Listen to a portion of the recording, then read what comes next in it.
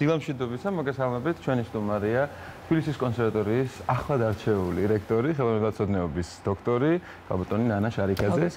მოგესალმებით, დილამშვიდობისა, დიდი მადლობა რომ ჩვენთან ერთად ხართ. პირველ რიგში გილოცავთ, რომ თქვენ გახდით არჩეული, სწორედ რომ თბილისის კონსერვატორიის რექტორი და ვიცი რომ ძალიან ბევრი სიახლე ელოდება ჩვენს საყვარელ კონსერვატორიას.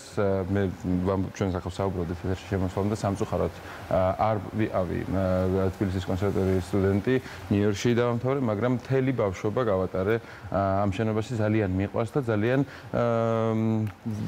გულშემატკივრობ და გული შემტკივა. მინდა რომ კიდევ და კიდევ უკეთესი იყოს და დაიბრუნოს ის ძველი ღირსება, რომელიც თქვათ როზინა ლევინას მან მოღვაწეობის დროს მას ჰქონდა. რა იგეგმება? პირველი რამდენიმე კვირა გავიდა, რაც უკვე რექტორი ხართ, რა დაგხვდათ და ისკენ მივდივართ. ძალიან დიდი მადლობა მოწვევისთვის. მართლა ძალიან დიდი პატივია იყო ქვეყანაში ერთადერთი კონსერვატორიის რექტორი, რომელსაც აქვს უდიდესი ტრადიციები და აღზრდილი ყავს არაერთი წარმატებული თაობა. ძალიან დიდი გამოწვევა ამავე დროს, იმიტომ რომ უნდა აღინიშნოს, რომ ცარიელ ნიადაგზე ბუნებრივი არ მოსულ ვარ, მე არაფერს არ ვიწყებ, მე ვაგრძელებ. ბატონი რეზოს მიერ 8 წლის განმავლობაში მთელი რიგი მიმართულებებით იყო ძალიან სერიოზული სიახლეები. ახალი პროგრამების თვალსაზრისით, ღიაობის თვალსაზრისით, ინტერნაციონალიზაციის მიმართულებით და ვაპირებ, რომ ეს მიმართულებები ბუნებრივია გავაგრძელო. მაგრამ რას ვაპირებთ პლუს კიდევ რომ წინ გადავდგათ ნაბიჯები, არის პროგრამების განვითარება, სტუდენტების მაქსიმალური ჩართვა სასწავლო პროცესში და გადაწყვეტილებების მიღებაში.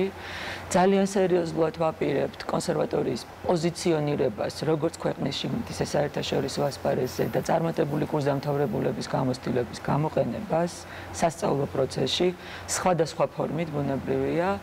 ვაპირებთ გადახედვას სასწავლო გეგმების, მოკლედ ძალიან ბევრი მიმართულებით ვაპირებთ მუშაობას და რაც თავარია ვაპირებთ ძალიან აქტიურ მუშაობას მთავრობასთან, იმიტომ რომ ჩვენი საგანმანათლებლო ინფრასტრუქტურა და ბიუჯეტი ძალიან სერიოზულ მხარდაჭერას მოითხოვს. და რა თქმა უნდა, ამ შემთხვევაში, როდესაც ლაპარაკია სახელმწიფო კონსერვატორიაზე, აუცილებელია რომ სახელმწიფო ერგას გვერდში ბოლომდე, თუმცა ასევე მე ყოველთვის მოუწოდებ საზოგადოებას და იმედია რომ აი ამ მიმართულებითაც ძალიან ბევრი სიახლე იქნება, თუმცა ალბათ ეს მაინც ზოგადად საზოგადოებაში ცნობადობაზეა დამოკიდებული და ზოგადად გვაქვს ასე თუ ისე პატარა პრობლემა განათლების სისტემაში, ზოგად საგანმანათლებლო სისტემაშიც, რადგანაც ახალგაზრდებს თქვათ არ აქვს სრული შეიზინონ ბილეთი და დაესწრონ კონცერტს. აი ამ მარტივი მაგალითის მოყვანით ვაპირებდი რომ იქეთ წავიდე, რომ აუცილებელია ფინანსური მხარდაჭერა. ისევე როგორც სტუდენტისთვის, ასევე რა თქმა უნდა პედაგოგისთვის. აბსოლუტურად გეთანხმებით, ძალიან მნიშვნელოვანია გაძლიერება საშუალო რგოლის. და იცით ძალიან მნიშვნელოვანია რომ მუსიკის პედაგოგმა შეიძინოს ისევ პრესტიჟი, იმიტომ რომ ამ პროფესიამ სამწუხაროდ დაკარგა პრესტიჟულობა. ჩვენ ამოგვივარდა ის რგოლი, რომელზეც ლოგიკურად იდგა კონსერვატორია და კონსერვატორია იყო გვირგვინი იმისა, რასაც თქვენ იცით ამ სისტემაში ხართ გამოცდილი, უწყვეტი სამუსიკო განათლება ჰქვია და რაღაცნაირად მოდუნდა საზოგადოების ინტერესით თვითონ მუსიკისადმი, იმიტომ რომ ეს გარკვეულ ფინანსებთან არის დაკავშირებული. ამიტომ ამ მიმართულებით ნამდვილად ძალიან კარგი იქნება თუ კი ყურადღება უფრო მეტი. დარწმუნებული ვარ რომ ეს ყველაფერი ძალიან მალე გამოსწორებადია. ჩვენ საუბრობდით ასევე ეთერში შემოსვლამდე რომ ჩემ შემთხვევაში მე გამიმართლა და ვიყავი თქვა სოფლიოში ერთ-ერთ ყველაზე პრესტიჟულ სასწავლებელში და პირველივე ერთ-ერთი ლექცია რომელიც ძალიან დამამახსოვრდა და შემდეგ ეს ლაიტმოტივად მიყვებოდა ჩემი სწავლის პროცესს 7 წლის განმავლობაში იყო ის რომ არტისტი თვითონ უნდა იყოს მენეჯერი, არტისტი თვითონ უნდა იყოს ენტერპრენერი, არტისტმა თვითონ უნდა ბრწყალებში გაყიდოს თავისი პროდუქტი. ეს ეხება ასევე იმ საშუალო რგოლსაც, რომ შეიძლება ყველა ვარსკვლავი არ იყოს. საქართველოში, თბილისის კონსერვატორიაში ეს პრობლემა ალბათ არის. საერთოდ ზოგადად ყველა პროფესიაშია, თუმცა ხელოვნება ყველაზე მეტად ზარალდება, როდესაც ამთავრებს სტუდენტი კონსერვატორიას და მას არ აქვს, თქვათ, სხვა პროფესიის საშუალება და ამიტომ უნდა დაჯერდეს ძალიან მინიმალურ შემოსავალს ისევ და ისევ ალბათ პედაგოგობით. რა მიმართულებით შეიძლება რომ წავიყვანოთ ის თქვათ ნაკადი, რომელსაც ჭირდება თავის კიდევ სხვანაირად დამუშავება. თქვენ საუბრობთ entrepreneurship-ზე, ბუნებრივია, ეს ძალიან ესეთი აქტუალური პრობლემა არის თანამედროვე მუსიკის აკადემიებში, არა მარტო ამერიკაში. ევროპაში, სკანდინავიაში. ჩვენ ძალიან სერიოზულად უნდა ვიფიქროთ ამ მიმართულებითაც პროგრამაში, თუნდაც მოდულის ან თუნდაც არჩევითი კურსის ჩადებაზე.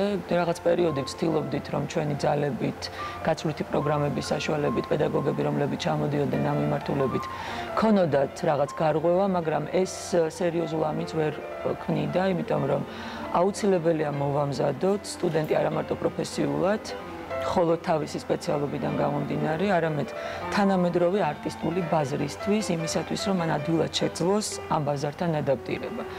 და ამ თვალსაზრისით გარკვეული ნაბიჯების გადადგმა აუცილებლად მოგვიწევს. ნამდვილად, იმიტომ რომ აუცილებელია სტუდენტების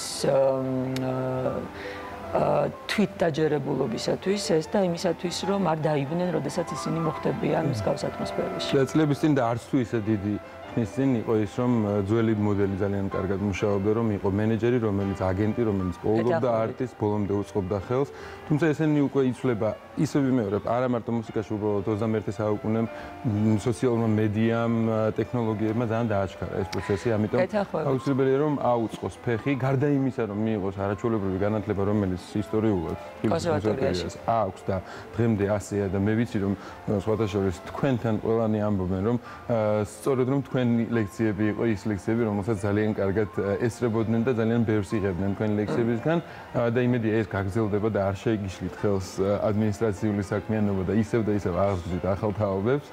პედაგოგიურ მოღვაწეობას ბუნებრივია გავაგრძელებ. დიდი მადლობა კომპლიმენტისთვის, მაგრამ გადაჭარბებულია, იმიტომ რომ კონსერვატორიაში ჩემს გარდა არის უამრავი ადამიანი, რომელიც ძალიან ძლიერი პროფესიონალი არის და რომლებიც მართლა იძლევიან საერთაშორისო დონის განათლებას არა მარტო თეორიულ და ისტორიულ საგნებში, არამედ ბუნებრივია სპეციალობებში. ეს ნამდვილად ასეა, მე როდესაც ვემზადებოდი სხვათა შორის მისაღები გამოცდებისთვის, მიიღო იმის, რომ ჩავირისხებ თბილისის კონსერვატორიაში არ გავაგრძელე სწავლა, სწორედ რომ თბილისის კონსერვატორიის და აწლედის პროფესორების მუშაობით და მათი დახმარებით მე შემდეგ ძალიან ბევრი რამ გამიადვილდა. თუმცა არის ისეთი რაღაცები, რაც ვთქვათ, უცხოურ უნივერსიტეტებში თუ კოლეჯებში თუ კონსერვატორიებში ძალიან სხვანაირად არის მიწოდებული. თქვენ უკვე ახსენეთ, რომ სტუდენტი თვითონ ირჩევს, თუნდაც თვითონ ირჩევს სწავლის გრაფიკს, თვითონ ირჩევს საგანს და არის ვთქვათ, პრინციპში ალბათ კიდევ ისევ და ისევ ყველა პროფესიაში არის უკვე წინსვლა და მეთოდების უკვე რაღაც ახლებური მიდგომა, რომელიც არის თუ არა მოძველებული, ვთქვათ, უხეში სიტყვა ვიხმარე, მაგრამ თბილისის კონსერვატორიაში ჩვენ მიყვებით ძველ ევროპულ და ჩრდილო კულტურის ისტორიულ მიმართულებას, თუმცა არის თუ არა ცვლილებები თუნდაც კურიკულუმში გასაკეთებელი. გეთანხმებით, რომ გასაკეთებელია ცვლილებები არის, მაგრამ მე ესე ვიტყოდი, ჩვენ 102 წლის განმავლობაში წარმატებით ვაწარმოებთ ამ ქვეყნის კულტურის ავიზიტობა, რაც არ ნიშნავს იმას, რომ ყველაფერში ძალიან კარგად ვართ, რაც ნიშნავს იმას, რომ ჩვენ ძალიან კარგად უნდა ვიცოდეთ ჩვენი ძლიერი და ასევე სუსტი მხარეები. ტრადიცია არა მარტო უნდა შევინახოთ, მათ შორის სწავლების თვალსაზრისით, არამედ უნდა განვავითაროთ და ეს განვითარება ნიშნავს, რომ განვაახლოთ გარკვეული მიმართულებებით მეთოდოლოგია, მაგრამ ეს არ მგონია, რომ უნდა მოხდეს რევოლუციური ჩარევით. ეს ალბათ უნდა მოხდეს ეტაპობრივად, უნდა მოხდეს იმ წარმატებული კურსდამთავრებულების გამოყენებით, რომლებიც საერთაშორისო პრაქტიკაში საკმაოდ კარგად არიან, ასე ვთქვათ, გარკვეულები და რომლებსაც აქვს სხვადასხვა სკოლის გამოცდილება მიღებული. ამიტომ მე ვფიქრობ, რომ ეს ერთმანეთს ხელს არ უშლის და ამ თვალსაზრისით ვერანაირ პრობლემას ამ თვალსაზრისით ვერ ვხედავ. კურიკულუმის განახლებაში კი ეს კურსდამთავრებულების და სტუდენტებიც უნდა იყვნენ ჩართული ამაში კეთილ. მოკლედ ყველა გზა მიდის იქითკენ, რომ აუცილებლად უნდა შეეწყოს ხელი მაქსიმალურად ახალგაზრდა კურსდამთავრებულებს, რომ ისინი დაბრუნდნენ თუ სხვა ქვეყნებში მიღებული განათლების შემდეგ დაბრუნდნენ და მაქსიმალურად მოხმარდეს მათი რესურსი კონსერვატორიას და ამისთვის, რა თქმა უნდა, ძალიან დიდი მხარდაჭერაა საჭირო სახელმწიფოსგან და ასევე საზოგადოებისგანაც ვიტყოდი. იგეგმება თუ არა თქვა რაიმე სიახლე საკონცერტო გრაფიკში.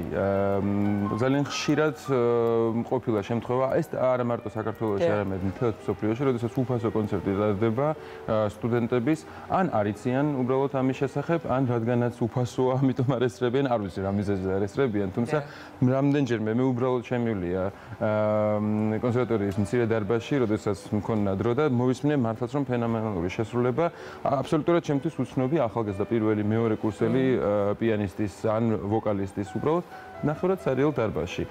რა იგეგმება თქვა იმის მხრივ, რომ ეს მხარე იყოს მთლიანად დატვირთული, თუნდაც პიარის თვალსაზრისით, თუნდაც უბრალოდ გრაფიკი იყოს ყოველთვის სავსე, რომ იცოდეს თქვა ადამიანმა რომ მას შეუძლია ნებისმიერ დღეს, ნებისმიერ საათზე მოისმინოს კონცერტი. ჩვენ აუცილებლად მოგვიწევს აგრესიული პოლიტიკის წარმოება ინფორმაციული სივრცის გარღვევისათვის, მათ შორის რიგით კონცერტებზეც, რომლის გარეშეც არც ერთი დღე არ მიდის კონსერვატორიაში. ეს არის ერთი და მეორე, ჩვენ ძალიან აქტიურად ვიმუშავებთ გასვლით კონცერტებზე. როგორც თბილისში, ასევე რეგიონებში, იმიტომ რომ არის მოთხოვნა სტუდენტებიდანაც და არის ძალიან მნიშვნელოვანი სტუდენტების შემოქმედებითი პრაქტიკისათვის. ამიტომ ორივე მიმართულებით პრინციპში საკმაოდ აგრესიულად ვაპირებთ პოზიციონირებას. მე დიდი იმედი მაქვს, რომ ძალიან მალე ჩვენ ყველა ის პატარა პრობლემა, რომელიც შეიძლება შევეხეთ ან ვერ მოვასწარეთ, მთლიანად განადგურდება და თბილისის კონსერვატორია ისევ იფრწყინებს, როგორც წლების განმავლობაში იფრწყინავდა და პრინციპში ახლაც არაფერი არ უშლის ხელს, უბრალოდ არის რაღაცეები, რომელიც თუნდაც ინსტრუმენტები, რომელიც აუცილებლად საჭიროებს განახლებას და რესტავრირებას. იმიტომ რომ პრაქტიკულად არის შეუძლებელი ამ ინსტრუმენტებზე საკლასო აუდიტორიებში მეცადინეობა. თქვენ ეს ძალიან კარგად იცით, იმიტომ რომ არაერთხელ მინახავთ კონსერვატორიაში და შეუძლებელია ამ ინსტრუმენტებზე რაიმეს გაკეთება. ეს არ არის გადაჭარბებული, ამას ამბობს ყველა ადამიანი, ვინც კონსერვატორიაში მუშაობს, სტუდენტი და სახელმწიფოს დახმარების გარეშე ამის გამოსწორება კონსერვატორიისთვის არის ასევე შეუძლებელი. დარწმუნებული ვარ, რომ ჩვენ შემდეგ შეხვედრაზე ვიტყვით, რომ ყველა ეს პრობლემა გადაიჭრა. სამწუხაროდ ჩვენი დრო ამოიწურა, მაგრამ აუცილებლად კიდევ შევხვდებით, გესტუმრებით კონსერვატორიაში და ეტაპობრივად გავაცნობთ მაუწყებელს სიახლეებზე. ნანა შარიქაძე იყო ჩვენი სტუმარი. დიდი მადლობა. ძალიან მალე შევხვდებით კიდევ ერთხელ.